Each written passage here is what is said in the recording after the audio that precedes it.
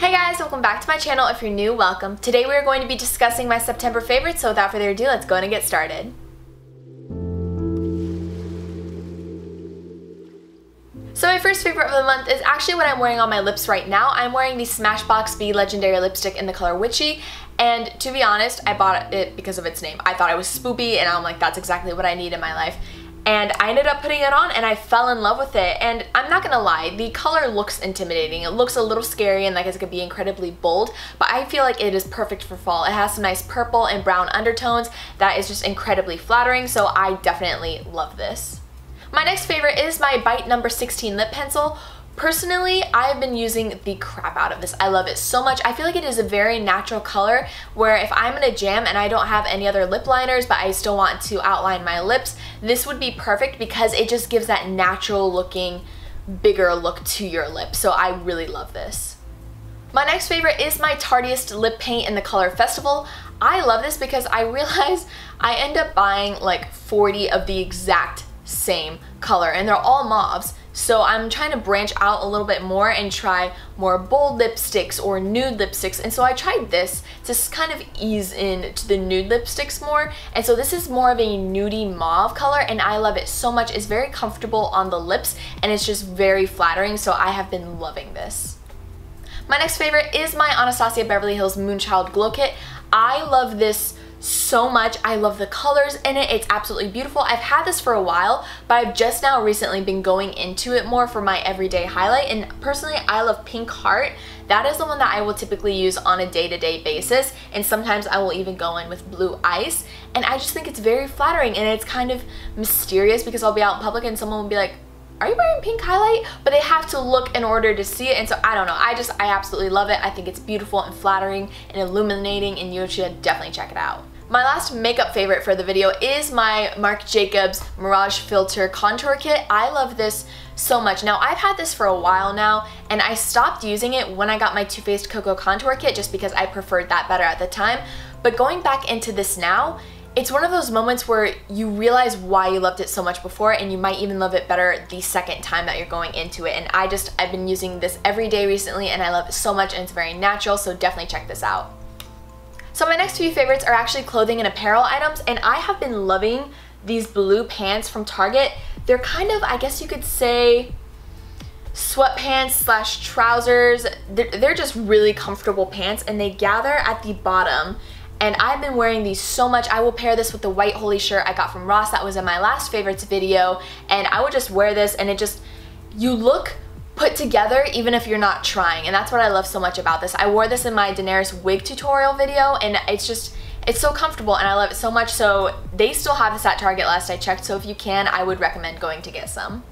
So my next favorite is actually a jumpsuit from Ross. So this is it in purple, and to be honest, I got it in 3 colors in the span of 3 months. The first color I got was blue, and then I ended up finding it again in maroon, and then now just recently I found it in purple. So I wore blue the other night when I went out with my girls. It was so cute and comfortable. I could wear it to an airport if I needed to, just because it is so comfortable and easy to wear, and it's just, you look good in it. So I definitely recommend if you can find these, and isn't it a great feeling when you find an outfit or a piece of clothing that like you feel beautiful in, so you just buy all the colors, and I have no shame in it, so definitely go check them out.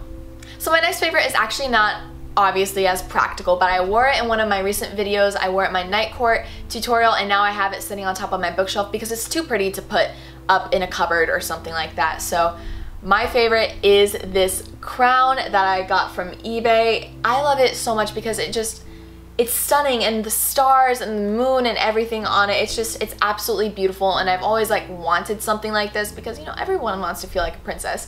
So even if I'm not wearing it, just putting it up is so fun, and this was also cheap too. I'll leave a link in the description box below so y'all can check it out, but it's nice, sturdy material. I think only one of the rhinestones fell out, but that was when I was putting it in my wig and I like scratched it and stuff, so one of the rhinestones came off, but it's no big deal. You can't see it when you're wearing it, but it's absolutely beautiful. It's nice quality, and so I definitely think y'all should check it out if you are looking to be maybe a princess for Halloween or anything like that. It's absolutely beautiful. So my next 3 favorites are actually all soundtracks, and you probably guessed it, they're all from musicals. I have a problem. Anyway, my first favorite was from the musical Heathers. I started listening to their soundtrack recently. It is absolutely amazing. It's fun. It's very original, and I was gonna say classic, but that's not the word I would use for this. You need to listen to it, especially Candy Store. If you listen to Candy Store, that will give you a good general idea for what you're about to listen to in the musical. The next soundtrack is Sweeney Todd. I love Sweeney Todd. I saw Sweeney Todd with my best friend last year, made amazing memories, and just Sweeney Todd has been a part of my life for a few years now because my brother and I were obsessed with Sweeney Todd for a long time, so I just love it. And so when I was prepping for my Halloween tutorials, I was listening to the soundtrack, and it was wonderful to listen to, and it was just refreshing to kind of go back and listen to it, so definitely check that out. And the last musical I was listening to was the first time I ever listened to it. It's called Be More Chill, and I follow these Broadway video posts on Instagram, and so I saw a snippet from one of their songs, and I decided to listen to the entire soundtrack while I was doing some of my tutorials, and it is so interesting. I absolutely love it. This is definitely a show I'd love to see in person, just so I could actually visualize exactly what's going on, because it's an absolutely beautiful show, and it's kind of fun and quirky like Heathers in a way, but it's so unique. So it's definitely one that I'm going to want to check out in person, but y'all should definitely still check out the soundtrack. And my last favorite for the month is actually a movie, and it is It.